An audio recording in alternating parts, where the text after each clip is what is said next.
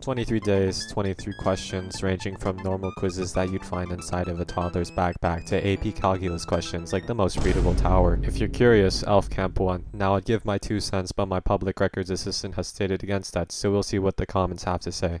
The elf camp has so much variety. Oiled up buff. Now personally, I don't think we see eye to eye with this, but this is a judgment-free zone, so you do you. On some days I schedule a normal question like, at max level, which tower does the least amount of damage, but what I really wanted to talk about is this.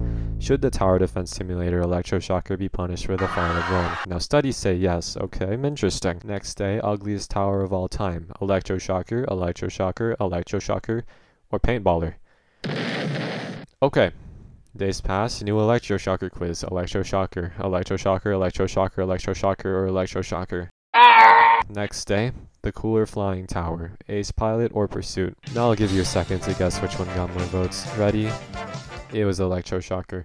Man, I love it when he electro jumps into the sky and levitate with electro wings at level 3. Obviously electroshocker. The electroshocker has the best move. At level 3 he can jump in the sky and float with electro wings. Next day, best cliff tower at gardening. Do you think it is A, mortar, B, ranger, or C, sniper? If you picked any of these, you get an F on the test because it was Z, electroshocker.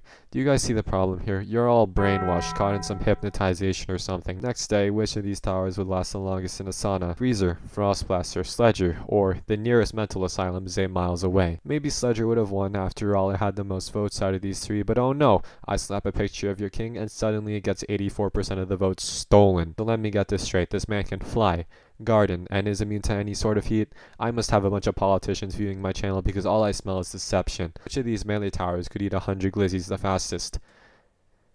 Electroshocker. This vote, that vote, 1 vote, 2 votes. There is no way that the electroshocker is the throat goat. Maybe I'm just a hater. We'll see what the community thinks about his performance in bed though.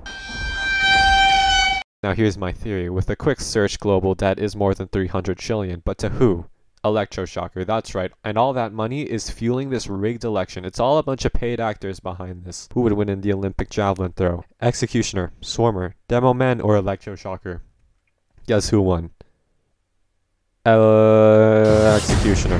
The haters rejoice. Money isn't infinite. You can't keep hiring these actors forever. Now, what is my opinion on the entire matter? And more importantly, what do I think about the electroshocker? Well, truth be told, I